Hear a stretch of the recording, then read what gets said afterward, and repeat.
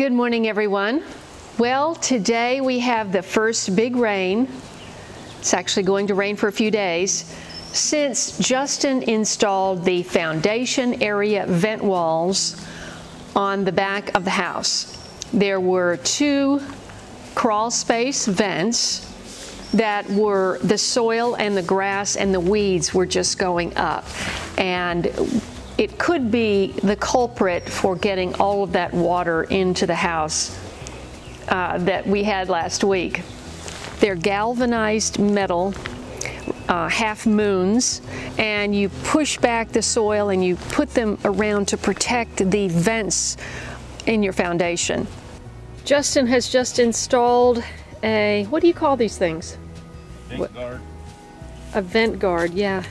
Water guard, water barrier. We think maybe these two vents were the culprit in getting so much water under the house. So he has pulled back these wood chips and weeds, and he is now putting the second one in.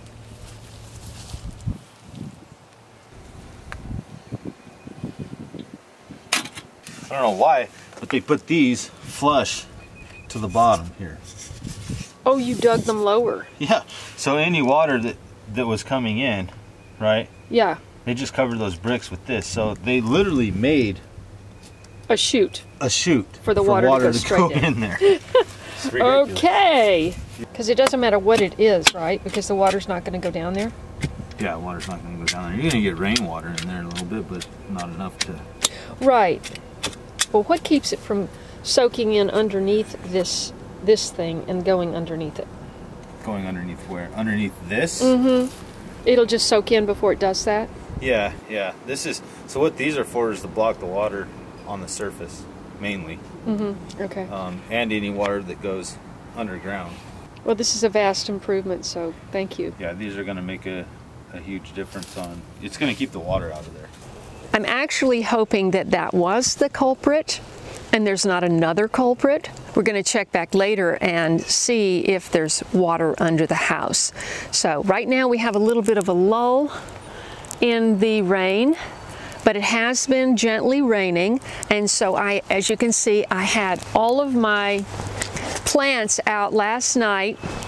I wanted them to get a good drink, especially all of these trays of brassicas and lettuces and all of that needed to have been planted a month ago. But I kept hearing about a frost warning, and I was concerned, and this is the first time I've ever dealt with frost. I know that the shallots and the onions actually get sweeter if they go through a frost, so I've left them out for a while. But I've got everything out here, the radishes, the daikon radish, more lettuces, celery, the brassicas, kale. There's supposed to be a Brussels sprouts in there somewhere. They're huge now. I mean, these plants should have been planted a long time ago. But I just said I wasn't going to plant them out until I had protection. I've got fruit trees. The elderberry looks fantastic. I wanted them all to experience this weather because I hope to get them planted out very soon. So I'm going to stop carrying them in and out of the garage at night. We've been working on protection for the strawberries, as you've seen in the videos. We're doing frames with bird netting because strawberries, the only thing I have to protect them from are possibly deer, if they came up that close to the house, and birds. So I've got bird netting. They're going to be hinged. I took the idea, whoops, they're going to be hinged like this. Don't help me. I'm not. I saw your I wanted to, but I caught myself. Your muscle. I mean, yeah. How hard is that? It's not hard, but we do need the stick. You want that there? It does want to come in. It does, yeah. When we were young, my mother built us. She was a carpenter. She made sculpture. She made all our clothes. She did everything. Everything. She made a train table. It was a train table, a 4x8 sheet of plywood on 4x4s with a whole shelf underneath for stuff. And we had all of our Model O, I think it was the Model O's that that high. We had that whole train set up on there, and she built this cage, this wire cage with 1x2s that had hinges. They were a foot tall to clear any stuff on the train table. They were a foot tall, and I just thought of it the other day when he was doing this. We were trying to figure out, because I'm going to have the deer fence around, how are we going to hinge this so we can open this stuff? Where is this going to go when you do hinge it? Or do you pick it up, set it aside? But there's no space because I'm going to have a deer fence. So I said, wait a minute, my mother had this thing on top of a 4x8, so these are 4x6s. Two 4x6s because they're 6x8, and these two panels are going to be hinged in the middle, just like the top of my mother's train cage. So the top was just two pieces hinged together. We would pull it over. Of course, that was wire mesh, so it was much heavier, but we would pull it over and set that whole thing off together. The 4x4s would go underneath on the shelf, and then the sides had the little hooks like you had on your back door, screen door back in the day. And you just unhook the four corners and drop these things down, and then you could have complete access to this train, and nothing would ever fall on the train and break it or knock things over or anything. It was genius, you know, she was a genius. So I thought, I'm going to do that here. So he's trying to get some appropriate hinges, and we're working on that. Here we are in the backyard, and look at this grass. Obviously, I am going to have to get it mowed. And I put in a message to my guy, but that hasn't happened yet. The well in there is probably a good 6 or 8 inches below the lowest rung of this vent, which has, ooh, I don't want to stick my finger in there, it could be a spider. So this looks fantastic. I mean, there's actually bricks underneath that. So I really don't see how water could rush in there. Same thing here. So fingers crossed. Now look at all these weeds. Oh my goodness. I am going to have such a job on my hands. You can see my wood. Now I had this crazy idea.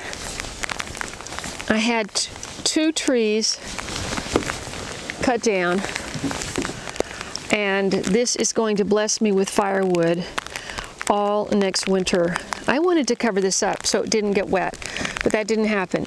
I told him to leave me a totem, and I was going to have a carver come and carve these 2 10 or 12 foot totems so that I would have some beautiful Native American carving to look at right out my window, or if I'm sitting down here on the porch.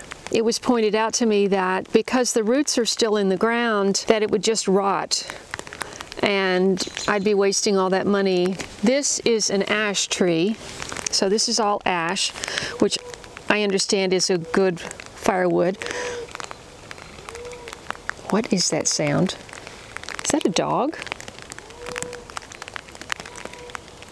Doesn't sound like a dog. And then that tree over there is a shagbark hickory. And you can see there's a smaller pile of wood over by the shop. To figure out the best way to excavate this, to direct the water away from the house, I haven't figured that out yet. And maybe I need to talk to more experts, I don't know. But I am hoping that we learn a little something today. So let's check back in later and see if there's water under the house. You know, I never really imagined I would be here or any place like this and be able to experience nature, as challenging as it can be, you know, like with snakes or ticks. I had 2 ticks on me last week. One I had to go to the urgent care because it was in a spot I couldn't reach, and the other was on my leg. If you follow my channel, you know I love nature, you know I love trees. It was very hard for me to see these trees being cut down. But just like if you are a meat eater and you're growing meat animals for food and sustenance, This tree is going to provide heat and warmth for me next year.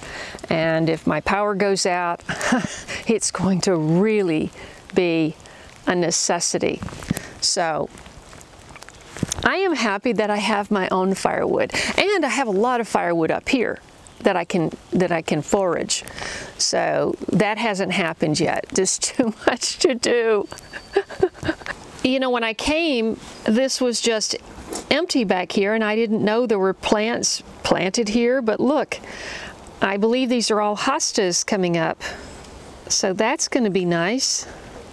And they're planted right by the house, so maybe the deer will leave them alone.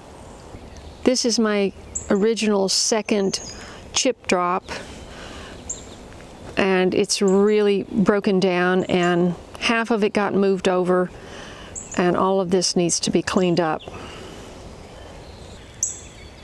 I mean, you couldn't see this at all when I came here, so I had no idea. Here are the beautiful raised beds, and after 2 rains, the soil, which was topped off, is only down about an inch, inch and a half. The screens are going to go like this. They're going to fold back and lay over. The hinge is going to allow them to lay over. And then I can harvest and then close it back up. This is bird netting, but I wound up having him use the bird netting that came as deer fencing because, see, we really need the hinge because it's kind of a pain otherwise. And I don't want to ruin the deer netting. I mean, I have 4, need hinges here, and then they ran out of wood, the cedar 1-bys at Home Depot, so we're waiting for that.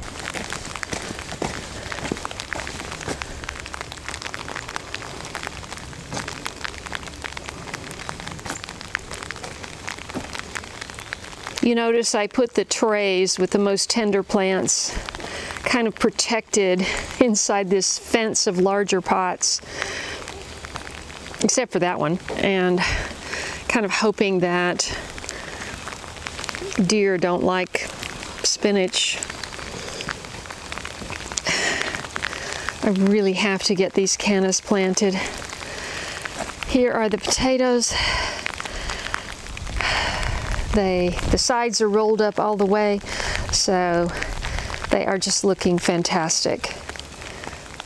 And here are the trays of peas, and it doesn't really look like soaking the peas sped up the germination process, because this was the first day, these 2 were the first day, and this was 2 days later. Got a few coming up here, right there. I don't see anything in here yet. Okay.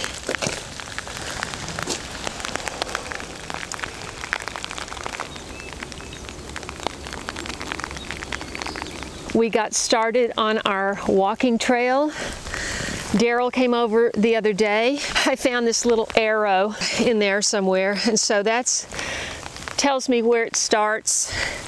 And this is actually privet, I think, but I think I'm going to leave this. You come in this way. We got a really curvy tree right here to kind of show us where the entrance is. Basically, we went about, maybe half the length of the football field, and Justin is here. He went through and cut with Sawzall all the big branches, and we marked everything on the right side so we know how to get in there. Finally, I raked it, and so it's going to be really awesome, and you'll get to see it when it's not raining.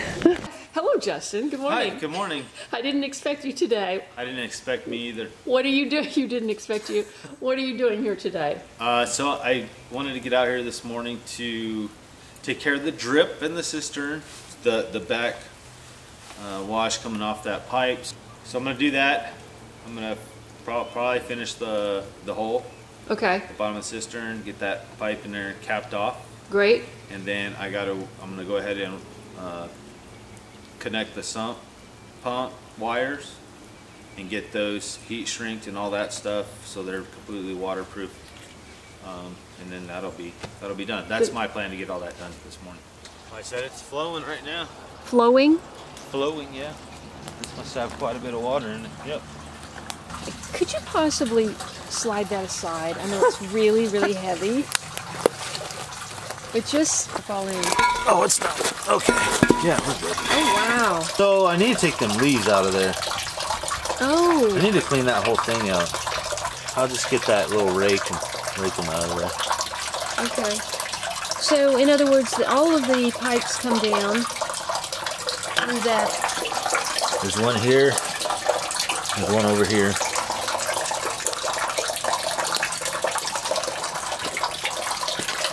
And then it just goes out in this corner somehow. Yeah, the pipes. Yeah, that's the 6-inch pipe, right? That's correct. Okay, cool. How deep is that thing? This right here? Uh-huh. Not very deep at all. Okay, because this concrete on top looks so old. Do you think it could have originally been a well? And then they just... No. No, I feel like, no, this was definitely all built for that, for the cistern. And Okay. Yeah. Yep. All right, you want to take a peek under the house? Yeah. Okay. Thank you. I won't ask you to do that again. No, it's not actually. It's not that heavy. It's heavy, but it's not that heavy. Well, you're probably not even supposed to leave it sideways like that, but... It's, yeah, because you want to keep everything out of there. You don't want animals crawling up in there. No. But they'll come out when it rains. You got a flashlight? I like it. Oh, you got a light under there. That's right, I forgot. No water. Really? Let's see. Ooh, the plastic's even dry. Yeah, there's no water. The fix outside on those vents is, that's where the water was coming in at. I mean, we didn't see it happen, so we don't know for sure, but because it's not happening now, if it really comes a gully washer, it's going to rain for 3-4 days, so we should check in 4 days. Yes. And is that the new sump pump down there? That is. That thing? Yep. Is it just going to sit there with the wires like that, or Nope. You have to hook it up? Yeah, I'll hook it up.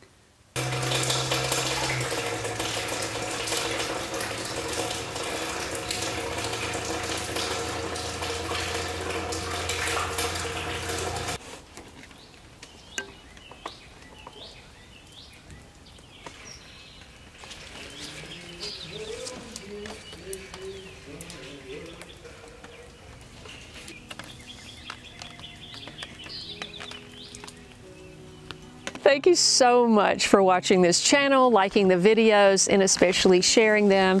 And if you are trying to do this homesteading thing or starting over in your life, I hope I can be an inspiration to you, and I hope you'll hit that bell for notifications, scroll down and click all, so you won't miss anything right here on my new Tennessee homestead.